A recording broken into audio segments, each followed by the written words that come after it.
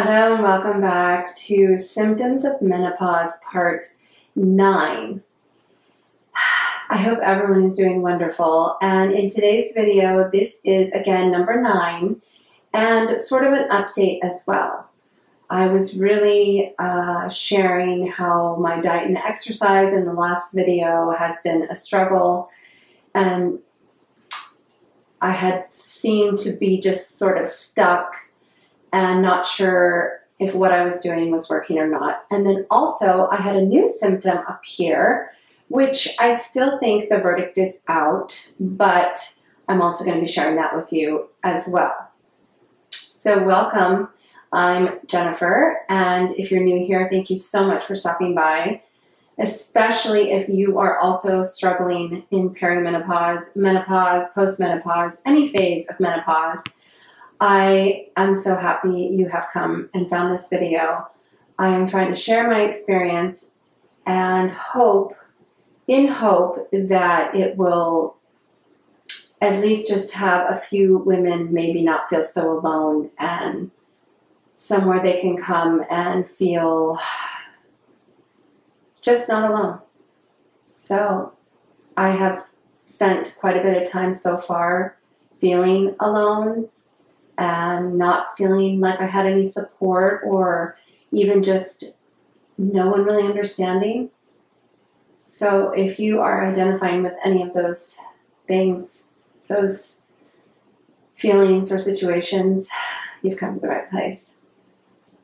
So let's jump right into this. So I am going to say that for diet and exercise, I have been very frustrated, and I know most women, although I know I've talked to a lot of women who are not struggling, and that is frustrating because I feel like I'm definitely doing all the things right, like exercising, relaxing, meditation, eating right. I've always ate a very clean diet, mostly vegan, mostly plant-based. I have gone back and forth in life. I haven't been a vegan vegetarian my whole life, but most of, since my 20s probably, I have not incorporated meat into my diet, which I'm not saying anything bad about meat.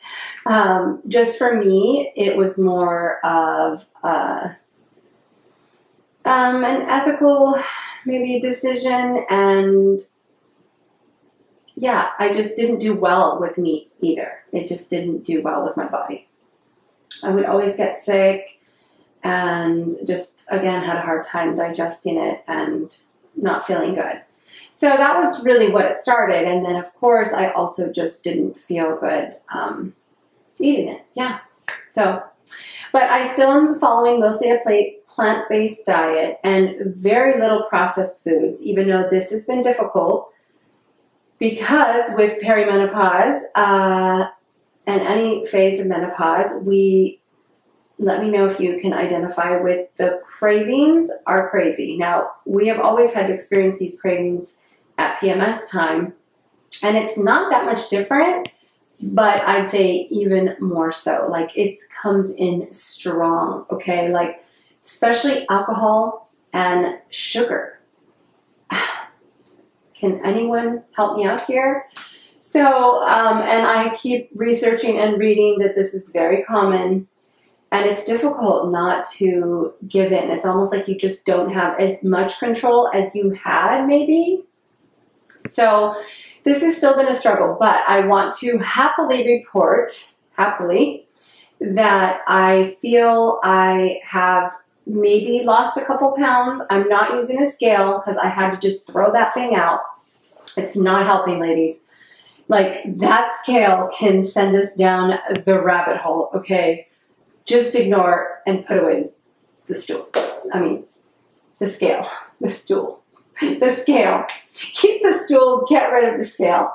So yeah, it's not a friend to me, and I literally had to stop because I would jump on there so much. And we know this, ladies. There's so many reasons for us to fluctuate in weight with our hormones going wacko it's a horrible tool for us. I believe the scales are a horrible tool for everyone because, and especially as women, I think men, if they regularly weigh themselves, you know, like at the same time, maybe once a month, it can be a good indication for them.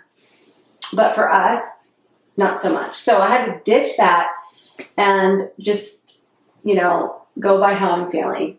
And I have been so strict, so I'm not sure how long this will last, but doing the intermittent fasting, which I discussed in the last video, I've always intermittent fasted, you know, fasted more for spiritual reasons and because I like to meditate on an empty stomach. I also like to exercise and do my yoga and Pilates on an empty stomach. So I've always done sort of intermittent fasting for years, since my 20s.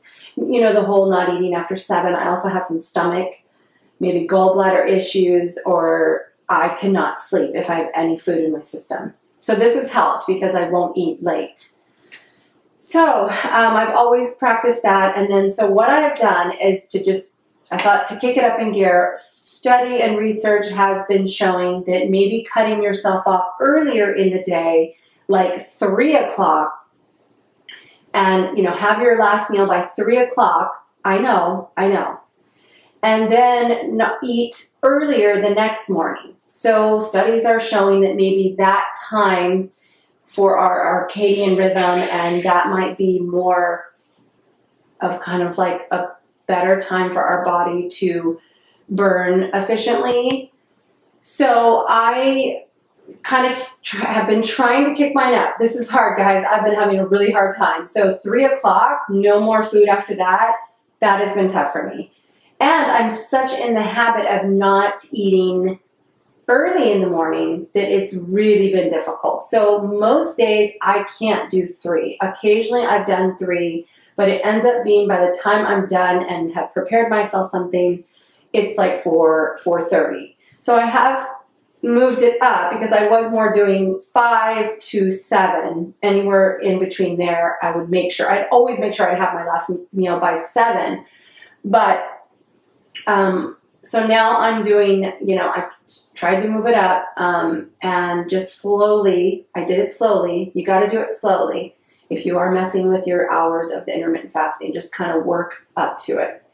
So I worked up to now, like I said, I haven't been able to do 3, but it's more around, maybe I'm done eating by 4:35.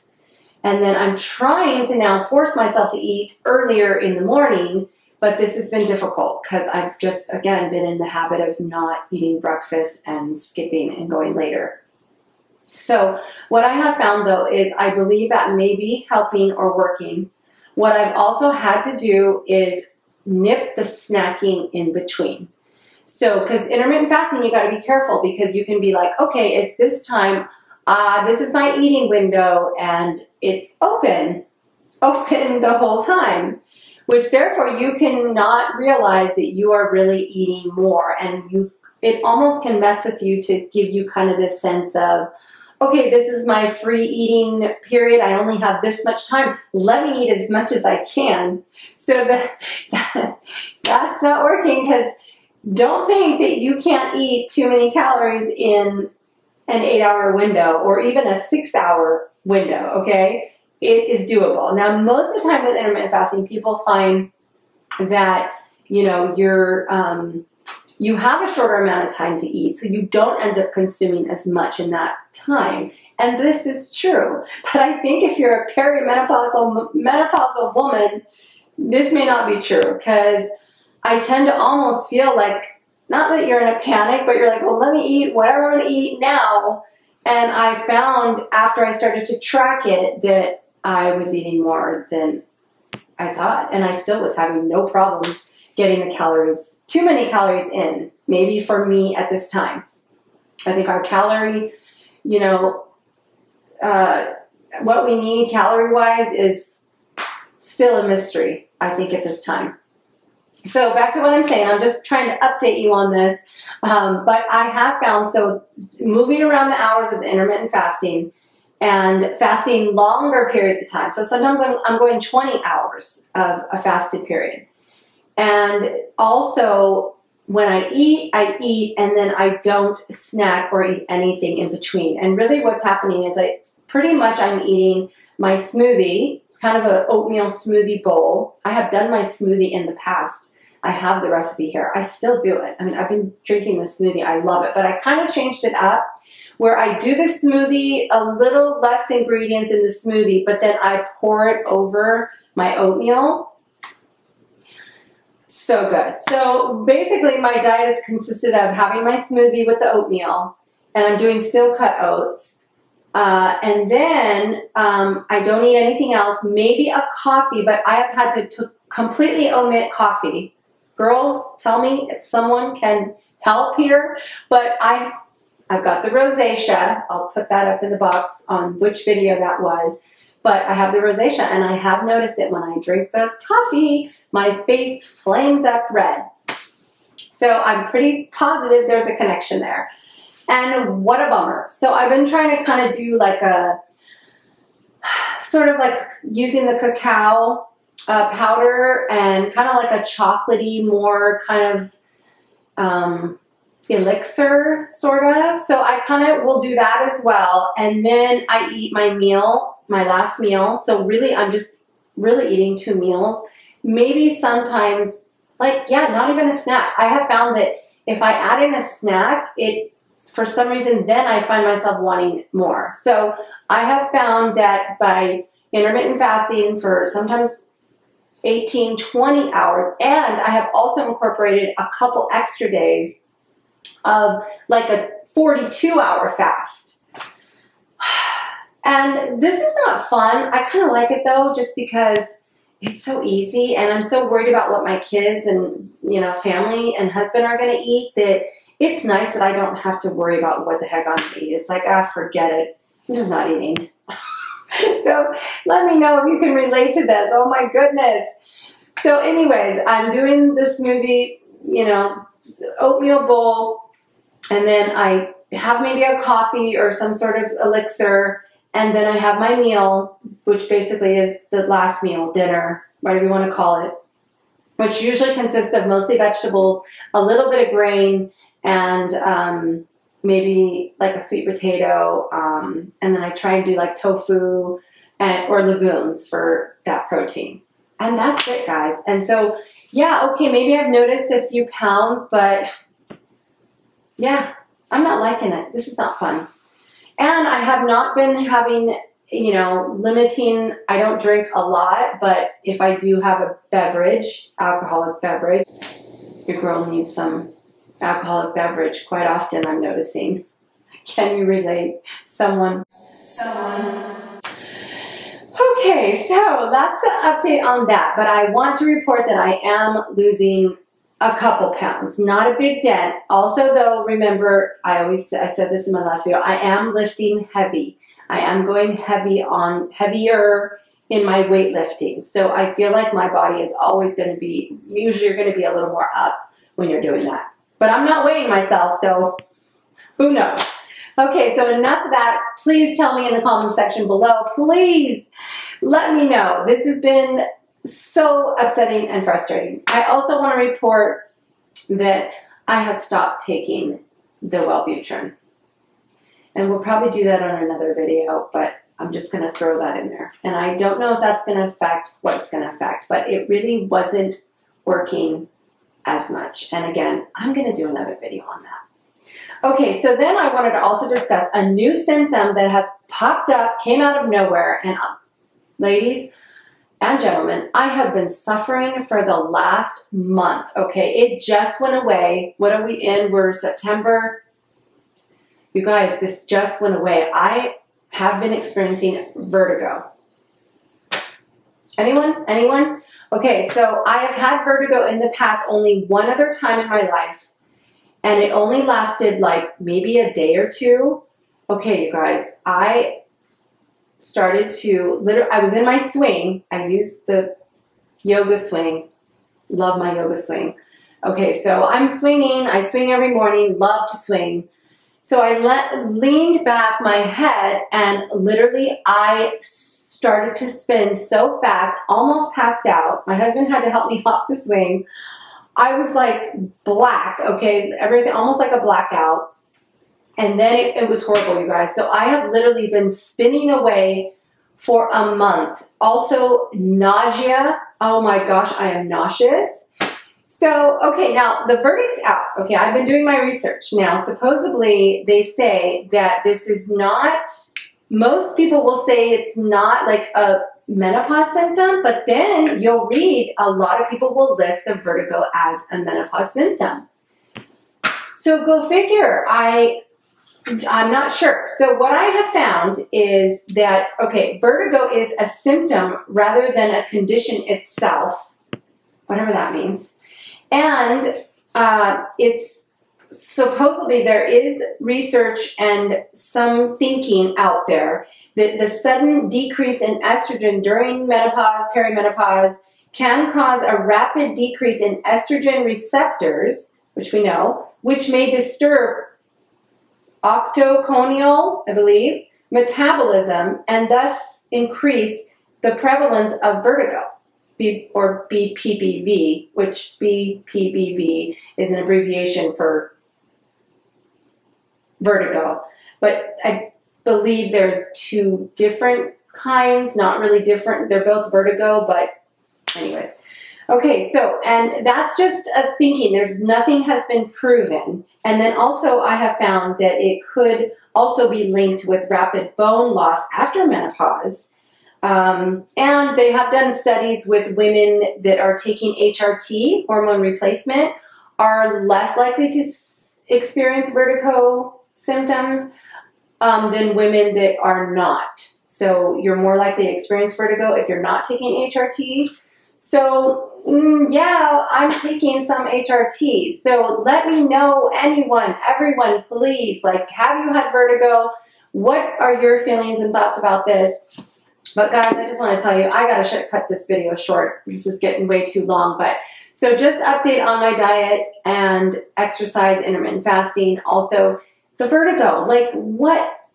But guys, this was bad. This lasted a month. I couldn't lay down flat. I had to be careful any which way I turned my head.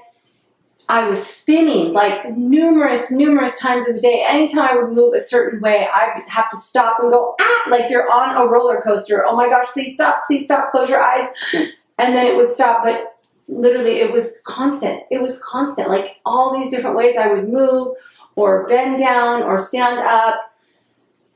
Let me know, help a girl out on, can anyone relate to this, or let me know. But it has been debilitating. I mean, I've been nauseous. I've been nauseous anyways with the menopause, but then the vertigo, because you're spinning, so you're basically experiencing motion sickness. Oh my goodness. So yeah, I'm going to stop here, but let me know. Sorry if this was way long and winded, but I just had to share that with you guys. It has been rough. So I haven't also filmed. It was really difficult. The last video I filmed, holy moly, because when I would lay down, I would spin. Awful. When you're sleeping, when I roll over from side to side, oh my gosh, I could go on this. I could go on and on about this for days, but let me know, ladies. I hope you're all doing wonderful. I hope you gained something from this video, can relate to something. Please let me know. Please let me know in those comments down below. I love to hear your feedback, and I hope you're doing well. We got to stay positive, okay? We're spinning, we're nauseous, we want to drink, we want to eat, we're gaining weight. I mean, we're not that fun to be around, but you know what? We're going to get through. We're going to get through this together, okay? If you are feeling alone, please come here. Do not suffer alone, please. And come and talk. Even just writing a comment and sharing your experience does wonders. So don't forget it. We're going to keep moving the body though. We're going to keep eating right, and we are going to meditate and whatever you want to call it, relax the mind and the body. We're going to get through this, you guys, and we're going to get through it together. All my love. I'll be back soon.